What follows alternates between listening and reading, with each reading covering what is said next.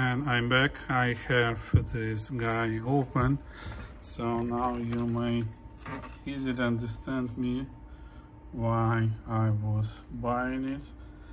Just from engineering perspective, you may see that it's just marvelous of engineering. Capacitors are covered with copper foil to keep it at the lowest possible noise level. All wires are heavily covered to have it noise-free.